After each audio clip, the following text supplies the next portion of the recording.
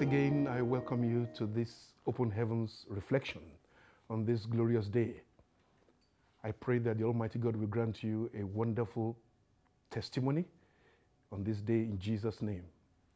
My name is Bioye Segun. I pastor the Redeemed Christian Church of God, Majesty Court of Praise in Wembley. Our topic today is regaining lost glory. And our Bible passage is taken from Judges chapter 16, verses 22 to 30. I read from the New King James Version. However, the hair of his head began to grow again after it had been shaven. Now the lords of the Philistines gathered together to offer a great sacrifice to Dagon, their god, and to rejoice. And they said, "Our God has delivered into our hands Samson, our enemy." When the people saw him, they praised their God. For they said, "Our God has delivered into our hands our enemy, the destroyer of our land, and the one who multiplied our dead." So it happened, when their hearts were merry, that they said, "Call for Samson, that he may perform for us." So they called for Samson from the prison, and he performed for them.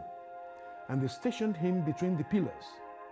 Then Samson said to the lad who held him by the hand, "Let me feel the pillars which support the temple, so that I can lean on them." Now the temple was full of men and women. All the lords of the Philistines were there, about 3,000 men and women on the roof, watching while Samson performed. Then Samson called to the Lord, saying, "O Lord God, remember me, I pray. Strengthen me, I pray, just this once, O God, that I may with one blow take vengeance on the Philistines for my two eyes."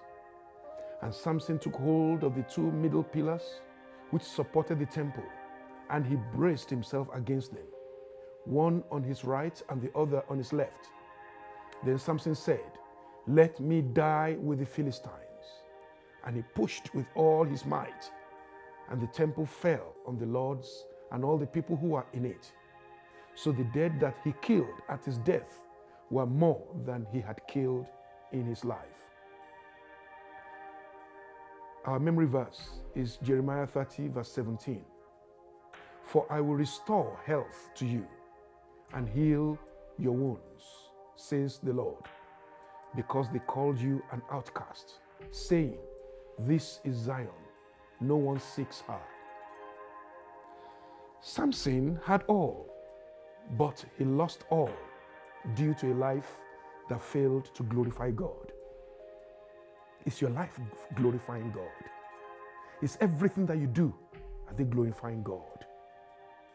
Everything he should not have done appealed to him, and he lost his glory.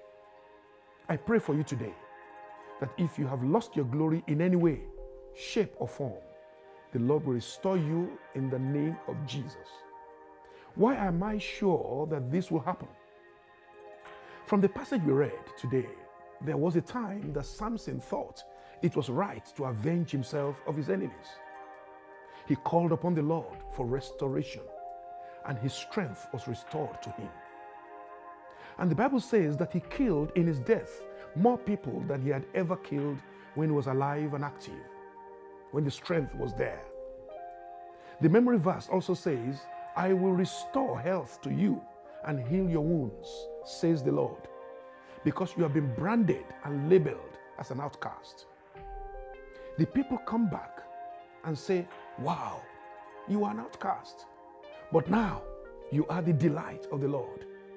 A wonderful testimony that God would give you. I received that word for someone today who is viewing or listening to me. Just return to the Lord, and the Lord will restore you in the name of Jesus.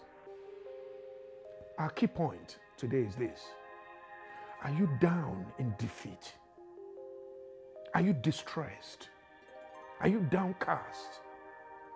God is giving you special grace today to bounce back. I hope you'll accept it, and God will bless you for it.